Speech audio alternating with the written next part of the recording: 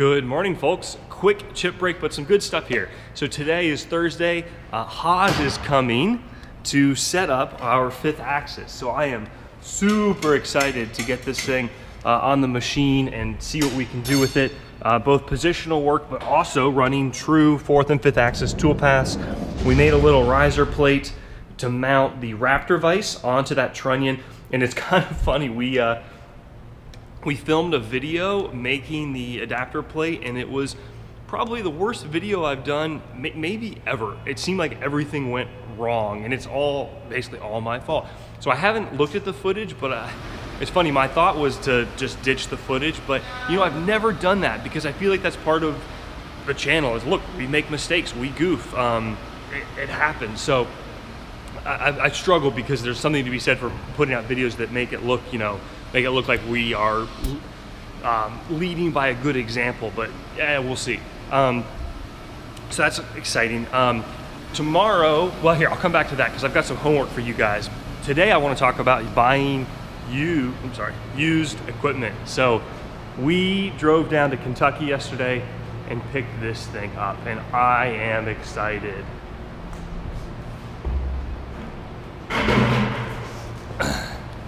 So what is it? It is a surface grinder.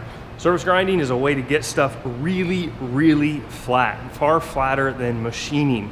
It's an Okamoto, and it's funny, there's something about the grinding world, and I'm not an expert, but unlike machining where there's kind of opinions on what machines are best and what styles are best and so forth, Okamoto just seems to be the best for grinders. Maybe I'm wrong on that, but all the people I've talked to, it's kind of a standout in its class. So I had been casually looking for one of these, and I had actually reached out to our distributor who deals in these new because I just wanted to get smart on them. So it's funny because if you remember from the IMTS video when we shot some footage on the Samsung lathes, so they're distributed by a company called Reynolds Machinery. I got to know the guy Parker from Reynolds Machinery, who happens to also be the Okamoto dealer, and I said, Parker, what's the deal with Okamoto grinders? I have no idea what they would cost new. What are the options? What are the specs? Like I need to get smart on it. That was maybe a month ago. And one of the big questions I have is, can you grind aluminum, or how do you grind aluminum? Because everyone talks about grinding steel or tool steel, but not aluminum. Long story short, I kind of set up an eBay search, Craigslist, just kind of poking around, and this came up.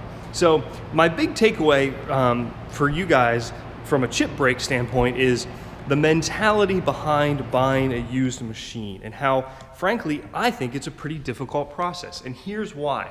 You've got to balance absorbing information from others, but making your own decision. So I spent 10 years in New York City. I have this kind of attitude of everyone's out to screw you. And I don't know why I have that. I think it's because that's kind of a thing in New York, but in a less cynical tone, it's kind of like, what is the motivation of the seller? Why are they disposing of this machine? Why do they no longer want it? Sometimes that's fine. Sometimes it's a use it or lose it budget situation where they're just like, hey, I got to buy a new machine. I got to get this one out of here. Somebody buy it. On this one, the guy bought it. What he told me, at least, was that they bought it. They had it for used. It's a 1981 machine. They had it for 6 months. They never really used it, and they realized they need something bigger, brighter, shinier, newer to impress their customers that walk through their shop. Now, look, I don't really know this guy. I don't have a reason to doubt him, but it doesn't necessarily pass it's kind of, well, why'd you buy it in the first place? It worked. I got a chance to see it under power, and to me, the price was great. And that's the difficult thing is it's kind of like, what is a price that you love? Because most of the time, you want to buy something and you want to feel good. You want to be able to tell your friends and people, hey, I got a great deal. So I talked to a buddy, I won't name names, but a buddy who owns a similar size grinder, but a sort of knockoff brand and what he paid for it. And he was kind of like, oh my God, I'd much rather for a couple extra grand have an Okamoto. Holy cow, no brainer. But then I talked to Parker, the guy at the dealership, and of course he would probably prefer to sell a brand new one, but that's literally 6 to 8 times the price. And he was saying, that price seems a little rich, a little high. But that's part of entrepreneurship, folks. That's part of being successful, is building a team of people that you can know and trust in. That's the reason I started this YouTube channel, was I had no idea what I was doing, and I thought, if I'm gonna ask help of other people, I gotta give something back. So it's a two-way street. And so being able to text people and say, hey, does this make sense? That's huge. So, but it's kind of funny. I had one guy kind of saying, hey, that is a no-brainer, screaming deal, oh my God. And the other guy saying, yeah, you know, you probably shouldn't pay that much for it. You have to make your own decision at the end of the day. Bring those facts in, make your own decision. I'll just tell you, I paid 10 grand for this thing. It was on eBay. The buy it now was 15 grand. 15 grand to me was a no-brainer, bad, too much money. I really wanted to pay 8.5. Why? Just mentally. But I knew it was, I knew it looked aesthetically in good condition. It has the magnetic chuck on it. That is very expensive. And I kind of thought, okay, the good news is I know Parker. I know the guys at Reynolds Machinery. They confirmed that they do still service these machines. So I thought, worst case, I'll buy this thing. It's only 4 hours away, so Jared and I picked it up ourselves. And worst case, I will huck it, sell it for, I don't know, 7 or 8 grand, I assume, just, you know, because there's something wrong with it that doesn't make it a good fit. That's kind of my worst case downside scenario. That's terrible, but it's not, you know, it doesn't cause you to file bankruptcy. And the other sort of worst case scenario is I got to put like 5 grand into it. But even then, let's say I've got to redo the bearings and there's some electronic problem with the magnetic chuck and all that, and it costs me 5 grand. That's a lot more than I want to spend, but then I got a grinder that's almost new for, again, 20% of the price of a new one. And the good thing about grinders and stuff like this is they aren't CNC machines where you've got controller upgrades and circuit boards and modern technology that's really changed. I'm pretty comfortable.